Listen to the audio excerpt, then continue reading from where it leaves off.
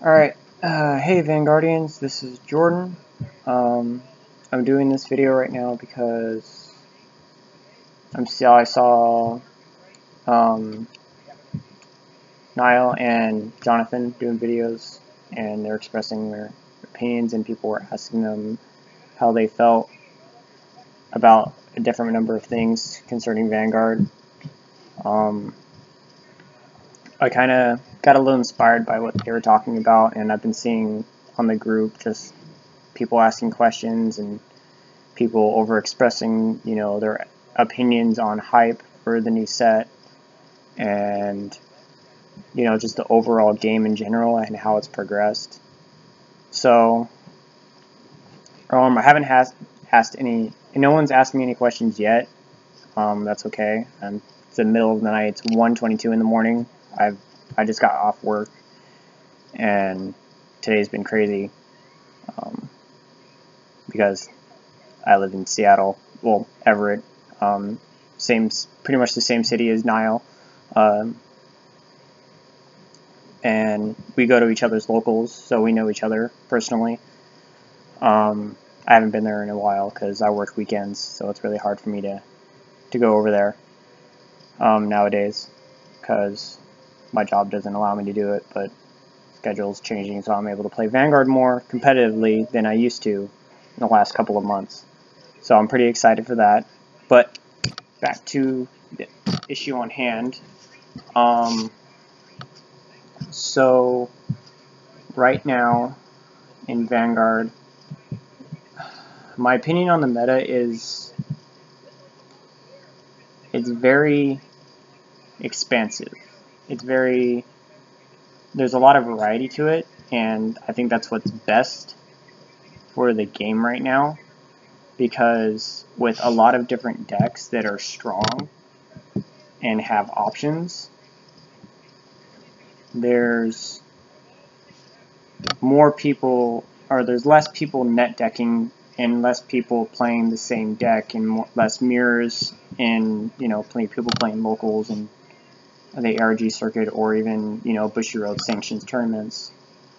Like in the video that Niall posted earlier, he talked about the current decks that are in the meta, that will be in the meta as of this Friday. Personally, I'm playing Blaster Joker, which a lot of people have expressed their opinions on the fact that this card is overhyped. I just want to say that it may be a little overhyped, but it's not the most expensive card in the set. And it has it's not very cost efficient and everything, but with the proper build and a personal build, I think the card has potential. That's just my opinion. But with for the other decks, Dragonic Overlord the Great here in Washington, and pretty much whenever I've gone to a Bushy Road tournament, I have seen a lot of Kagero and a lot of Narukami. Like, those are like the two decks that if they have new support, and it's really good support, that's pretty much the meta. That's what majority of what people are going to be playing that tops is going to be. That's going to top. I've seen it the last couple of years. I've seen it last year at Worlds. I've seen it the year before. And ironically, the year before that, it's been either Kagero or Narukami that's like the most played deck. So, back to the Great and Dragnute. A lot of people are like looking for Dragonic Overlord the Great more than Dragnute, but both those cards together, Dragnute's really good. Like, in my personal opinion, it's far superior in this game than the Great, because it's a lot more control than the Great. The Great is just a restanding, which pretty much that's what any form of the Overlord does, is it's a restanding Vanguard. Dragnute has You know, it self-damages. Yeah, it's very cost-heavy, but it retires 3 units and damages your opponent. I think that can be a really good game changer. And then you could possibly ride into the Great next turn and finish off your opponent when they are, you know, low on, you know, card advantage and field advantage. CEO Yggdrasil, I played that deck for maybe about a week or two because I decided to build it because I built a few extra boosters and I pulled the majority of the deck. I liked it, but it wasn't me. I mean, the deck's good, but to me, it just didn't fit my playstyle. So I trashed it. I traded off some of it to Robbie for this brand new playmat, which by the way is amazing. If you want a playmat that's like really good, it's like really thick too. So I'm very impressed, and it was only 35 in trade. So I mean, this thing is awesome. I love it. It's great, and it's Dragon Ball Z. Like you can't go bad with Dragon Ball Z. But I basically trashed the deck.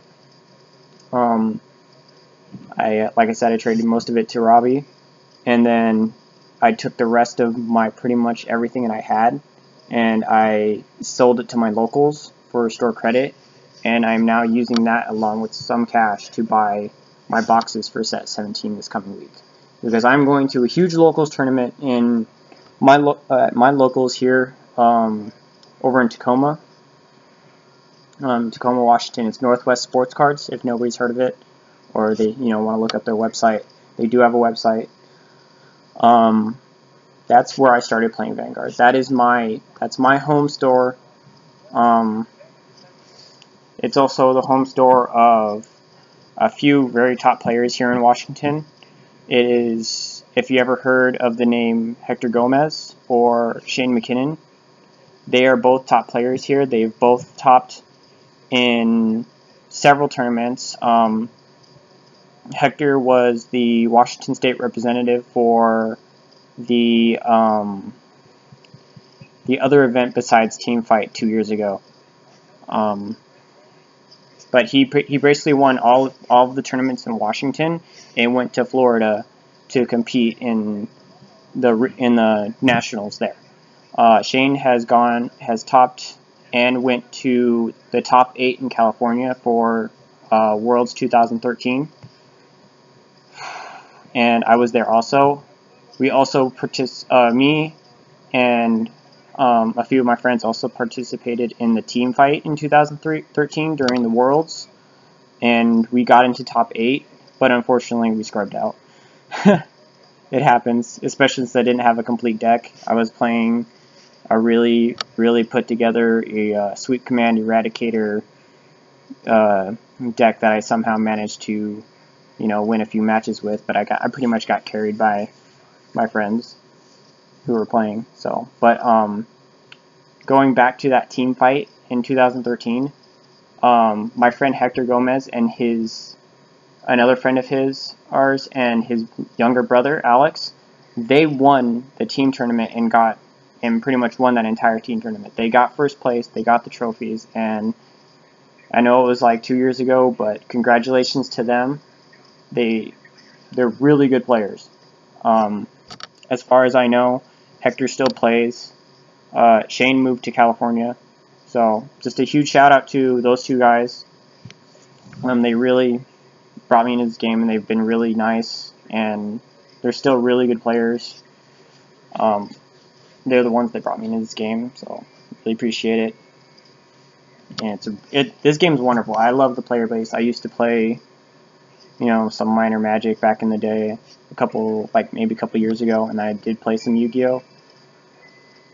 Like most people in Yu-Gi-Oh, unless you're in the right area, the competitiveness can be really crappy, like the atmosphere. And not to mention that every time someone goes to, a world qualifier, there's like 6 or 7 deck thefts. It's kind of sad. Anyway, the topic on hand, the meta decks. I've already talked about Yggdrasil. I've talked about the Great and Dragnewt. I've talked about Link Joker, Blaster Joker. Dark Zodiac is another choice. It's actually the cheaper build and probably the more consistent build in terms of control. I thought about playing Dark Zodiac, but I honestly like Blaster Joker just because it's got a lot of unique support in Marion, in Dilaton, and then using Bolt Line.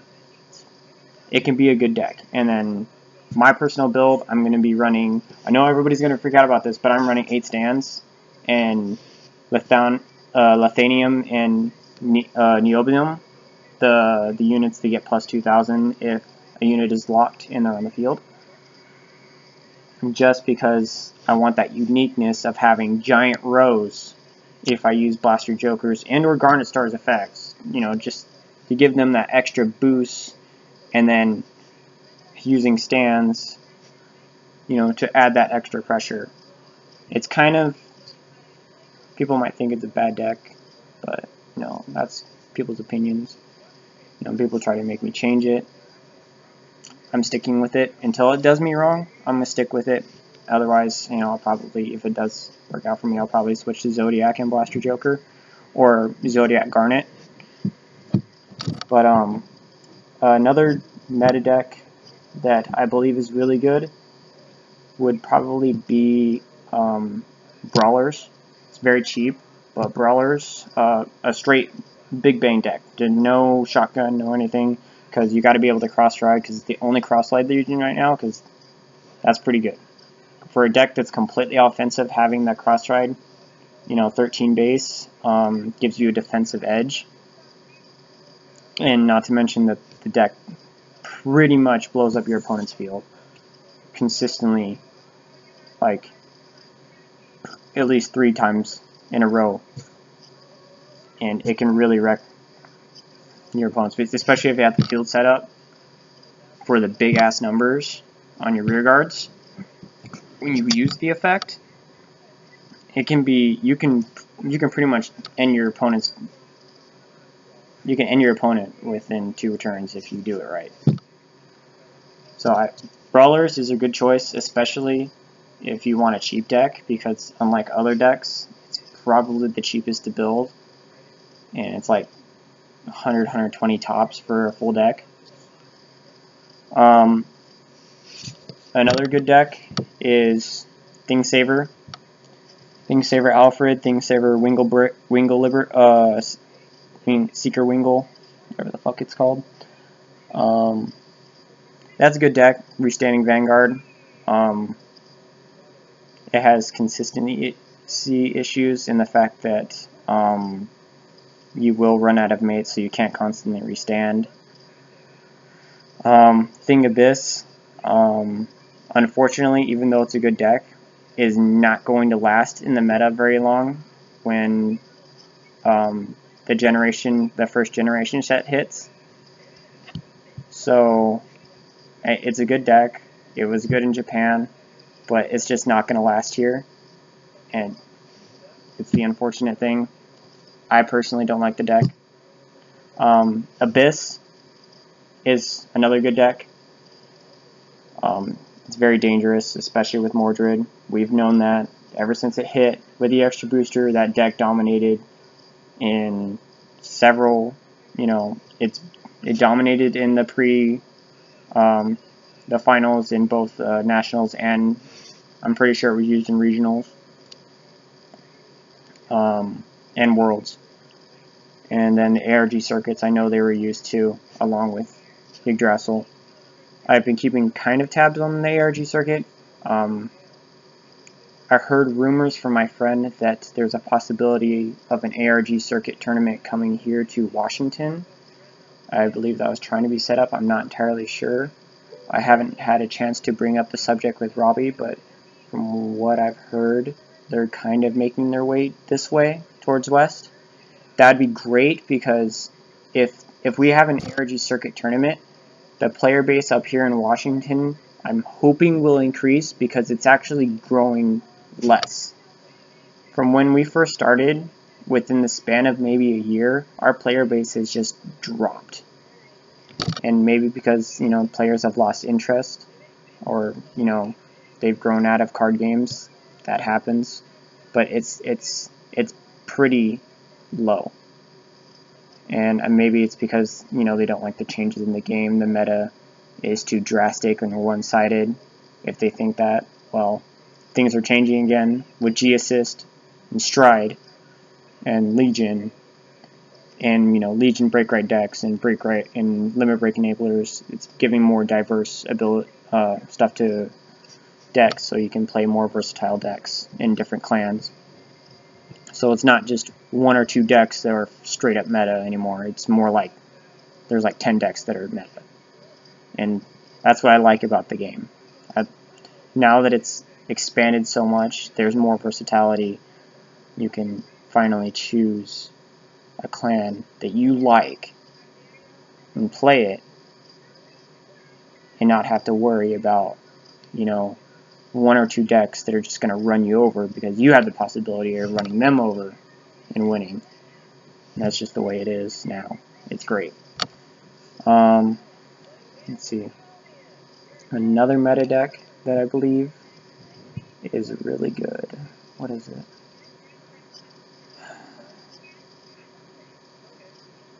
No, it's coming out in a new set. I just had it in my head too. Oh my god. Let's see, I've talked about Thing Abyss, Thing Saver, Abyss, Brawlers, Link Joker,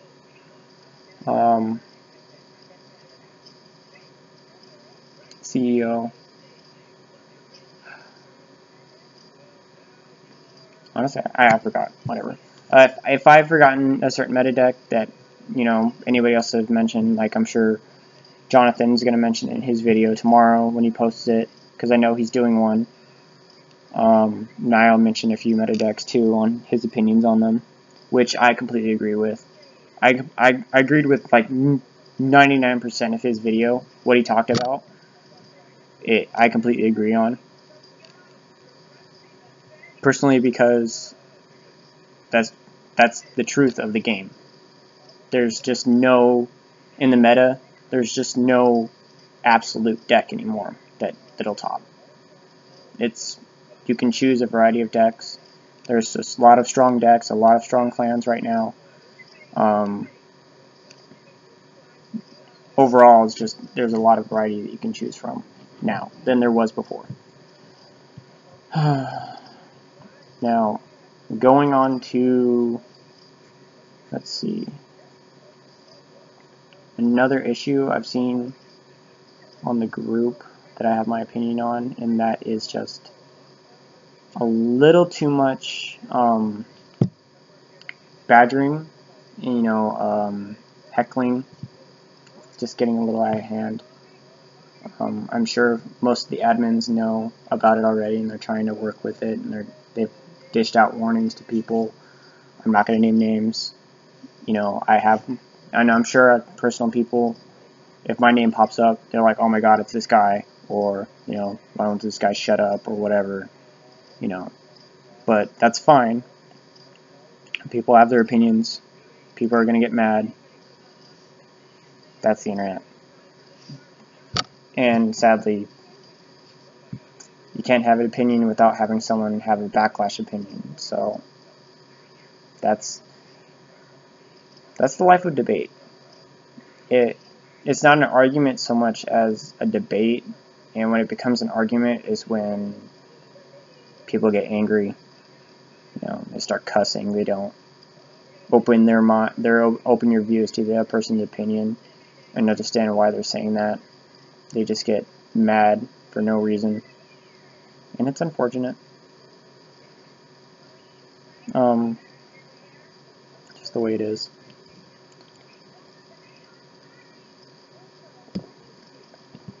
So,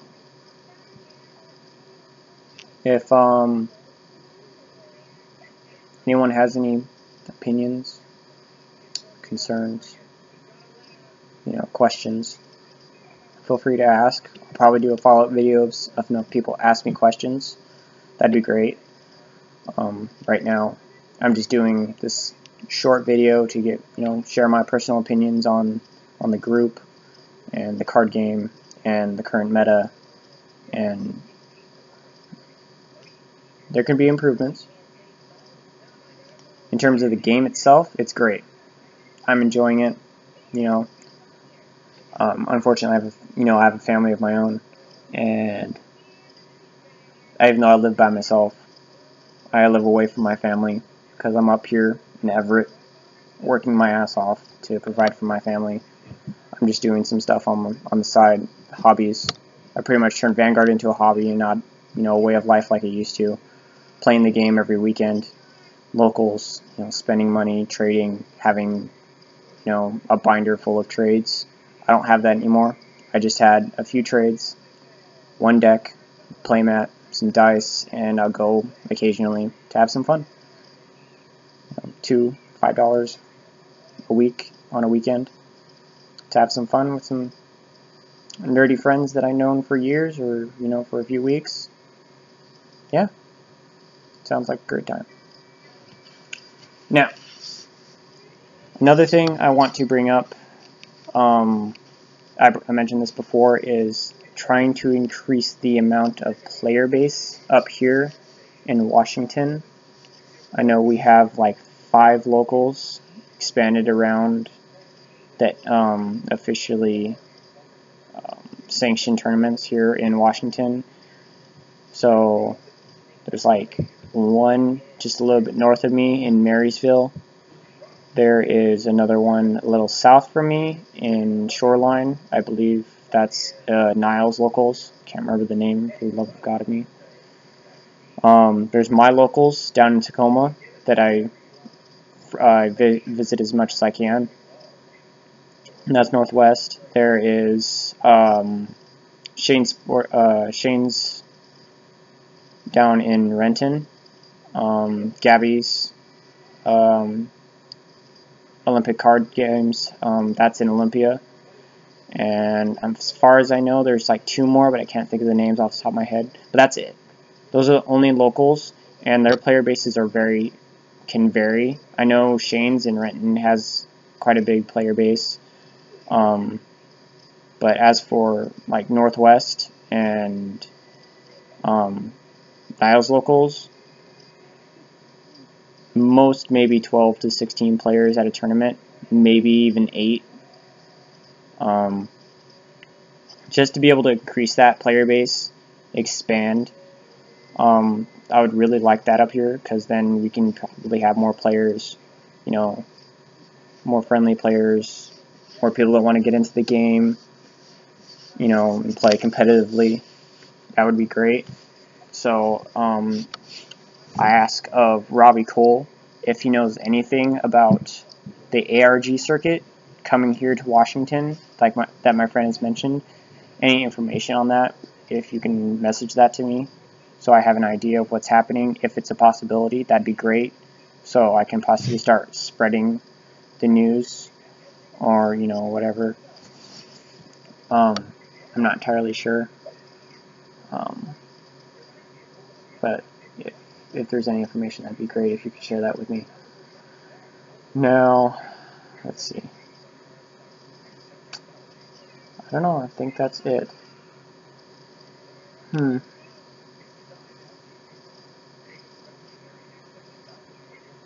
Maybe I should give my opinion on the deck I'm building right now, if anybody wants to know about that.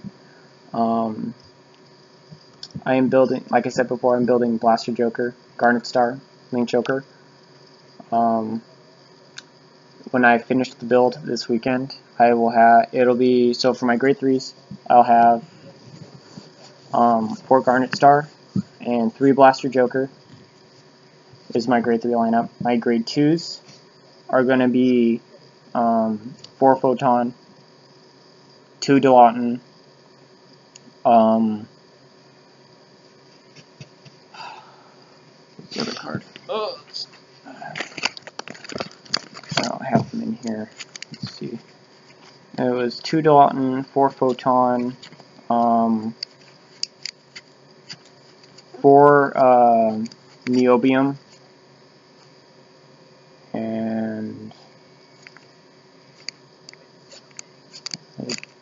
think that was it.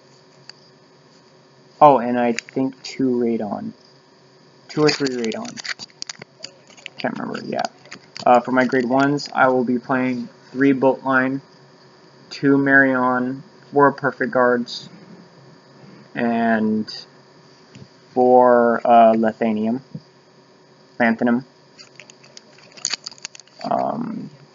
Grade 0 lineup for triggers, I'm playing 8 stand, 4 draw, 4 heal, and my starter will be Brave Fang. Oh wait, no, I think I messed up on my grade 1s. 4 Lanthanum, 4 perfect guards, 3 bolt line, and 2 Marion. So if I repeated myself, I'm sorry. I was just making sure that I got that right. But grade 0's triggers, 8 stands, 4 draw, 4 heal, and my starter will be Brave Fang. I'm thinking about taking a second Brave Fang. I'm not entirely sure, but let's see how the deck goes this weekend with the tournament. So if you guys have opinions on the deck, I know I brought it up once before in a post. I kind of modified the deck a little bit based on everyone's opinions. I kind of tweaked it into my deck, but as of right now, the deck's final. I'm not going to tweak it anymore until I played it. But if you guys have your opinions on it, and whether or not I should make some minor improvements, I'll consider it. If you guys have questions for me, I'm trying to make my presence a little bit better here on the group, because I feel like there's a lot of nice people on here. Jonathan has been really nice. Jonathan SP Minham, he's been really nice. He's a good admin. Robbie Cole's really nice. I've only talked to him a few times, and I've traded with him once. He's a really nice guy. Neil, I know personally. All 3 of them are really good admins. They're really nice people.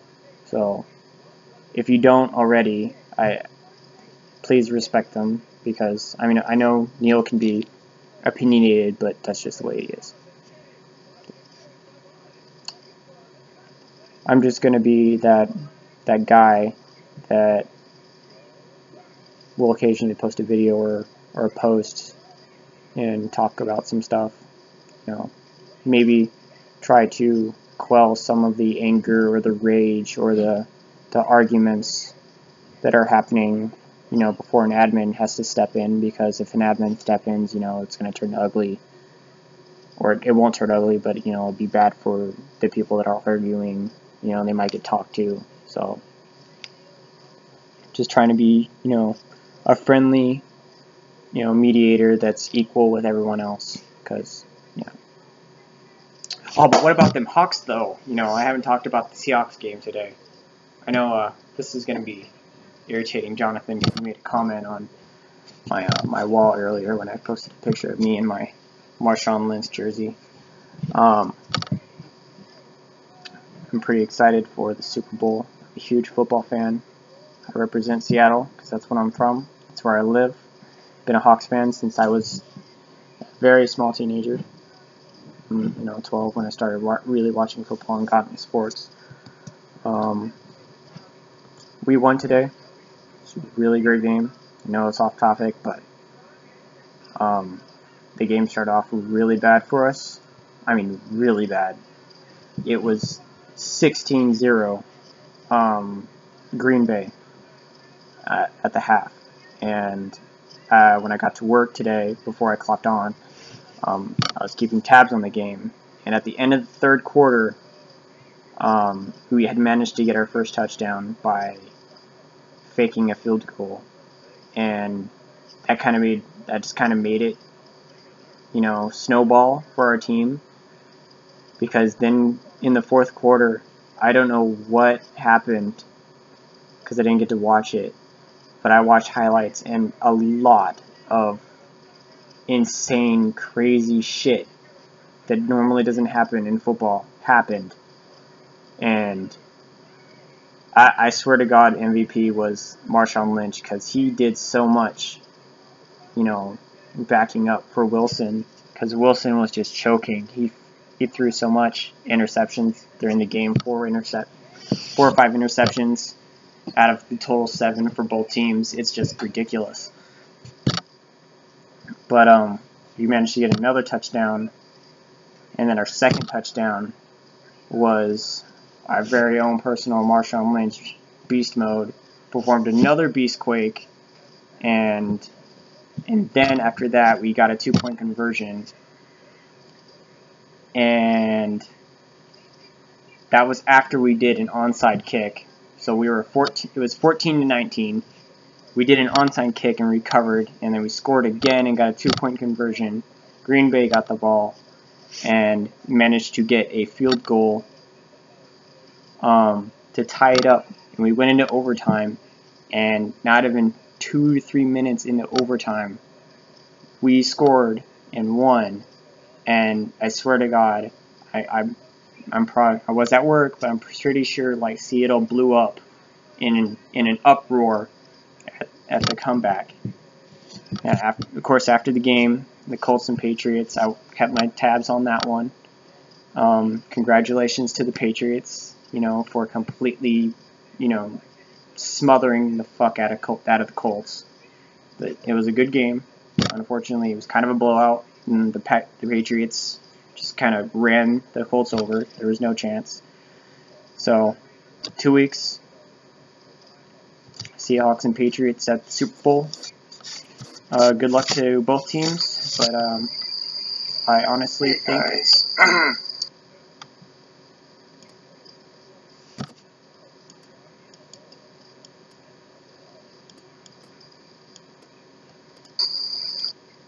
What the hell? Hey guys.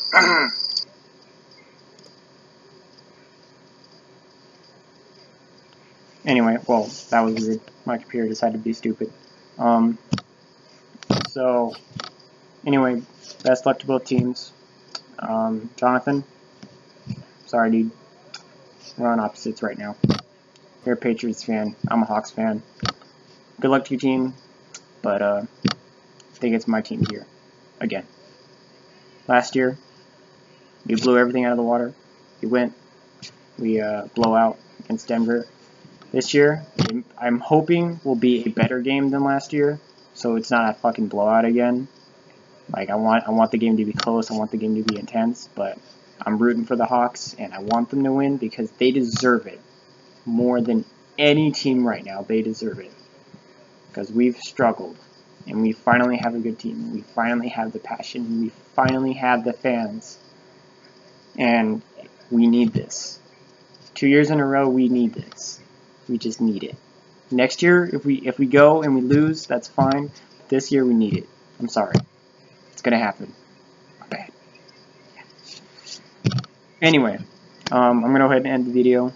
It's like 2 o'clock in the morning. I've got work at in the afternoon tomorrow, so I should probably get some sleep. But after I post this video, which will be the moment I stop recording, ask questions. Go ahead and ask them. Post them on the comments, or message me personally. Whatever you feel like you want to do. And thanks for watching. Have a good night.